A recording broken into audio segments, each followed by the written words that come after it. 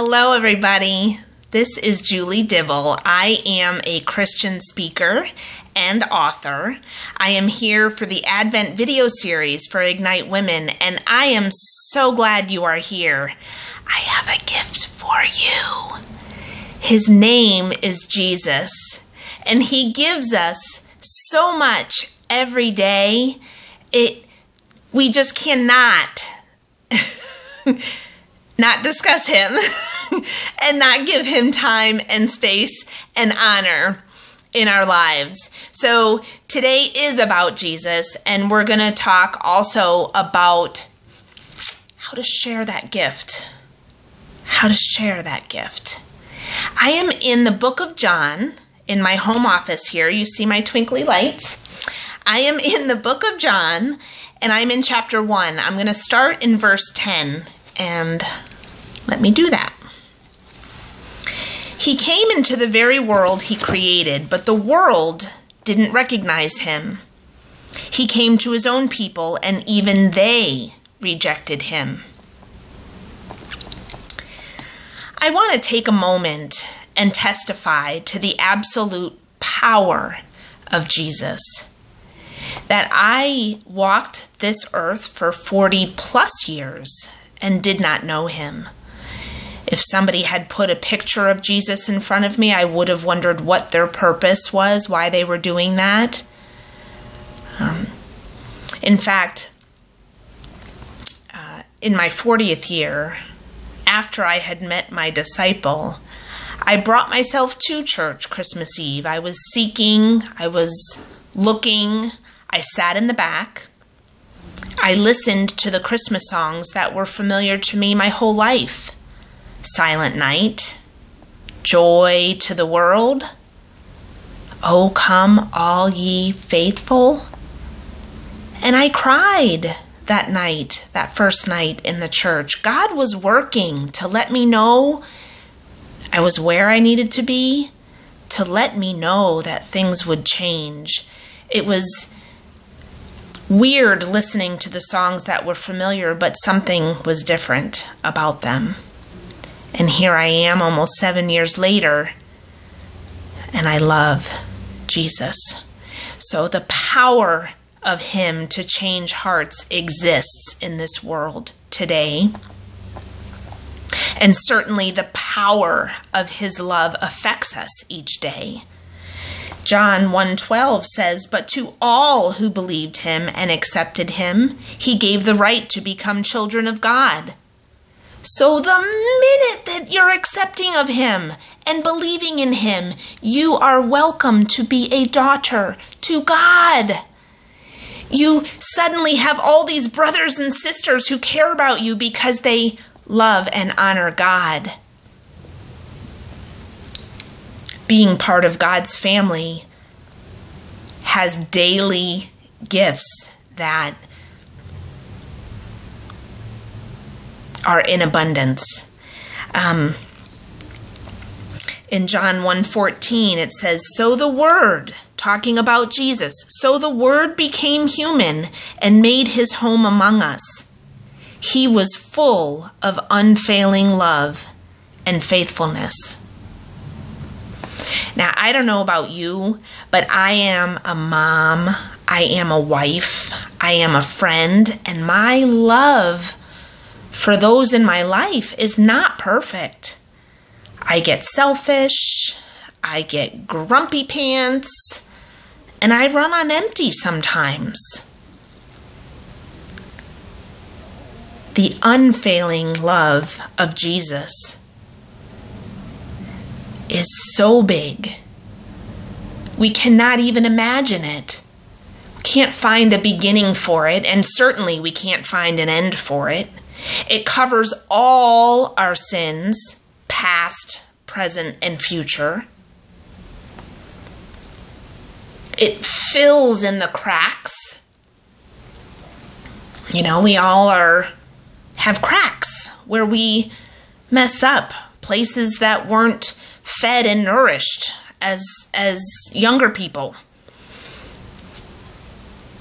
Each day, each time we seek him, he's there. Each time we pray, he is there.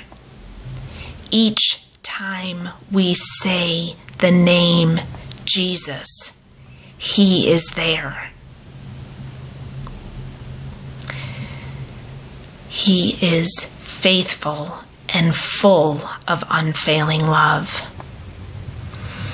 And when one receives a gift like that every day, and you're overfull and overly loved, you just have to share it.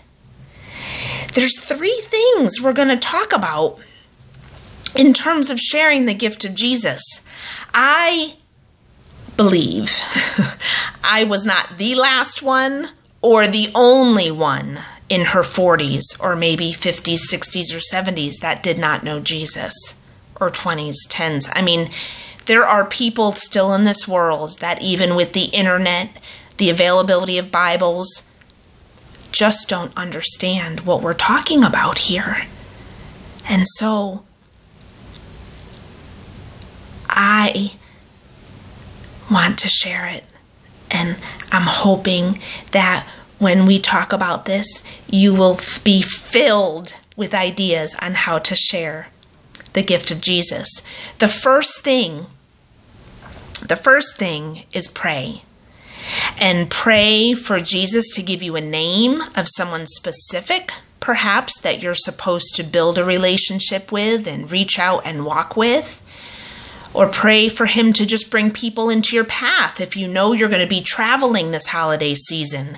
Maybe there's an overwhelmed mom at the rest stop who needs help getting her children into the car.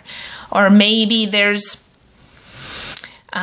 somebody sitting alone somewhere. Maybe it's church or a restaurant. Or I've seen folks sitting alone in movies. And you know, maybe that's by choice, but maybe not. So prayer.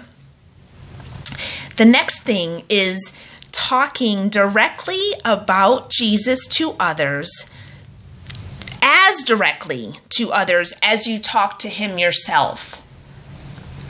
So for the strangers that have been in my path, oh yes, I can testify that when you pray, for God to put them there, they do appear. And so I'm going to tell you a story because I learned from it. So my husband and I love Mexican food, and I went to pick up our takeout one night, and this nice young man rung me out. As I paid for my food, he talked a lot about just moving to the area.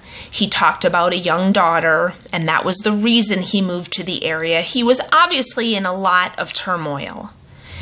So after he was done talking and after my food had cooled off quite a bit, I asked, "May I pray for you?" And he said, "Oh yeah, I mean, I used to go to church." And so that was kind of cute, but all I wanted to do was pray for him. But really, since that time, I encounter people, I do ask, "Do you know Jesus?" Because what I learned is, if I had asked him, "Do you know Jesus?" and he said yes, the prayer is so much different, right? When you're praying in agreement. So that is my recommendation. Just know up front with people if they know him, and then your work from there is different depending on the answer. And the third thing, we have pray, we have talk directly about Jesus to others, and the third thing is think outside the box and pray again. So but it's all in 3. There's not 4. Pray all the time anyway, but thinking outside the box and pray with prayer gives you so many ways to connect with people that you might not have thought of just on your own.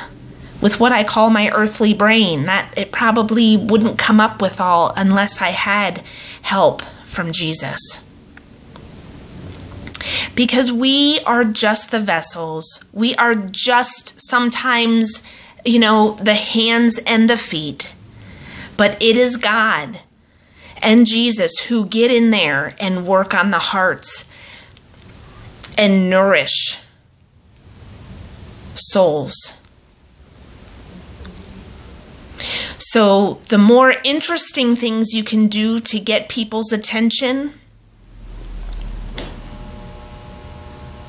And unfortunately, in today's society, with so many TV shows and so many blogs and so many radio commercials, it is sort of necessary to get people's attention when doing kingdom work. I want to end this video and say, if anyone listening does not know Jesus, and more specifically, if you do not know the love of Jesus, if you haven't felt that, please reach out. There's many Christian speakers that will be doing these Advent videos. I am one of them. On my blog, I think you would be able to find my email and ask. There are local churches that have pastors. There are friends that maybe could connect you. And of course, you don't have to go too far. Even libraries will have a Bible. And if you haven't read the Bible yet, start in the New Testament with Matthew. And that's where you'll meet Jesus. So I am going to end with prayer, and I wish everybody a wonderful, wonderful Christmas filled with the gift of Jesus. Dear Heavenly Father, dear our one and only Savior, I pray, Lord, you will take my words, your words, the glory to you, and sail it to whomever hearts need to hear it. Lord, you know hearts, you know us. Please help us see those who need you. Please help us reach those who need you. And Lord, we lay the rest at your feet. In Jesus' name, amen. Thank you.